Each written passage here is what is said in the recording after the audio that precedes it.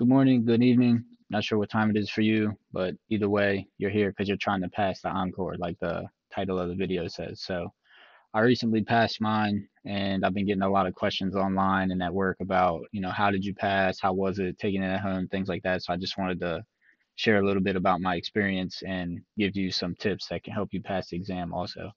First thing I'll say is the at home experience was pretty smooth. The worst part is you'll sign up and your test time will come and you'll go to the site and you'll log in. I send them a bunch of pictures. So you send them, a picture of your work area this way, to the left, to the right, behind. Then you take a selfie, and the selfie is the one that's on your exam printout, by the way. So if you care about that, take a good one.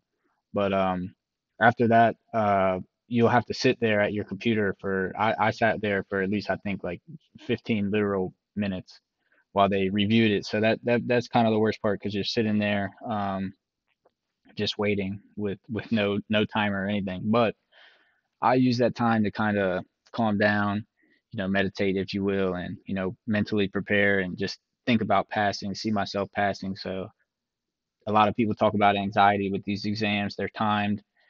That brings me to another point. I've always been a fast multiple choice test taker, but I finished with plenty of time on the clock. So I feel like 120 minutes, I think it is, to take the amount of questions they give you is pretty good because some of them you're going to answer right away. Some of them you got to think, but I think it's a lot of time. So moving on, the other thing that you can do to make sure you pass is know the exam objectives. Download the PDF, save it, come here, put this on your favorites all the time, um, and know the objectives because I feel like these distributions that you see here are a fair representation of the amount of the questions you're going to get. Because I was trying to hurry up and pass, I did study the heavier ones more, especially right before taking it. Now, you don't want to take a certification just to get a certification. You don't want to pass just to pass and not really get the knowledge. But this particular exam is surprisingly, to me at least, high level. You do have to know how to, you know, do different things. Like in here, I'm pretty sure it's, yeah, ACLs. Like you need to know how to read and, interpret an ACL. You don't have to do necessarily any actual configurations, but you need to be able to look at one and know what it's going to do and how you can change it. Um, so that being said,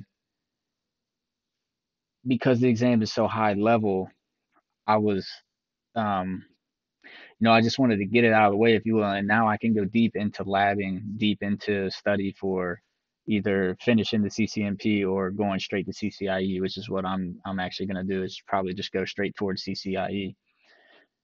So I'm telling you this because don't get too hung up, pushing the exam back or trying to do this and trying to do that. Just have a base level understanding of each little bullet point on here. Be able to talk about it. Be aware of it.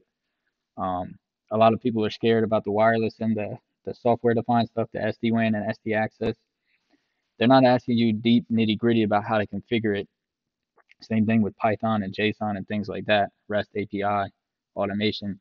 You just need to be aware of these things and be able to talk about them. So, in a lot of ways, I felt like it was like a vocabulary test. And to that sense, I started using flashcards. So, there's certain terms you're going to have to remember, about which automation tools are agentless or agent based, you know, which northbound, southbound API, all these kind of things. Just make some flashcards with the term and the definition and be able to, pass the test. I use Quizlet for that. That was great. In terms, the bulk of my material, and this is really one of the most important parts, was the official certification guide. I actually don't have it on hand. I should have had it here, but I don't. I'll put a link to the certification guide in the description. That book is all you need. A lot of people don't like reading those. I understand everybody learns different, but they really go. And sometimes I think they go out of scope, too in depth. But like I said, you're not taking a cert just to take a cert. You're trying to build up a foundation of knowledge. So it's good to be exposed to that in advance. So when you go into the advanced routing for the CCNP or finishing up with the CCIE or something like that, it's good that you've been pre-exposed to that. So the certification guide is more than enough than you need to, in terms of material. It covers everything, and it covers everything perfectly well enough. I've seen some stuff online. There are some typos in it, but if you're reading this level of material, you probably have the ability to, you know, pick out a typo, and it'll actually make you feel good. You say, hey, wait a minute, this is a mistake, and I feel good because I know to recognize that. And I mean, it is what it is. Um, we're humans, my friend. So nobody's perfect. So I really don't fault the book that much for it, as I've seen some people do online. Also, while I was reading the book, I did take hand notes. It's almost an entire notebook here filled up. Um, do I know everything I wrote in here? No, not really. But I think when you write it by hand, um, it just kind of helps put it in your brain a little bit more. I know a lot of people say they like to write it by hand and then copy it into the OneNote or the Word or whatever you use on the computer to take notes. I feel like if you just go straight to typing, like you're not really reading and you're not really taking the notes, so you don't really retain too much of anything. But everybody's different. That was just my little tip. Um, Outside of that, boson, boson, uh, really great practice test. This as well as the Pearson one. I think the Pearson one is a little bit more challenging than the boson, but they're both very good representations of the type, the layout, the style, the wording, all those kind of things. Everything that you know boson for, if you know boson from the CCNA, can't say enough good about it. So that being said, this is kind of where you can find that. You just search that up, boson ENCOR practice test. Pause this, write this down. I don't know if this is still good or not. I've been seeing this is a guy from boson himself going around giving this discount code on Reddit. So I don't know if it's still good or if it's not, but it doesn't hurt to try. So there's that. Um, there's that. Just I don't know why I would lie to you on the video, but I did pass. Uh, there's my little cert. It's cool. Um, Also, last thing, last little plug here. If you go to my website, agrade.tech, I got a lab on there. It's packet tracer because everybody uses either EvenG or Viral or whatever. Everybody can get packet tracer. This can do enough. This is a great lab. You just put your name and email in here. I'll put a link to this in the description. I got a lot of really great feedback on this from my colleagues at work and people on Reddit. Basically, you have these routers here that are going to do EIGRP. Then you'll build a GRE tunnel from this router to that one. Do some multi-area OSPF, DHCP helper this way, a little bit of static routing.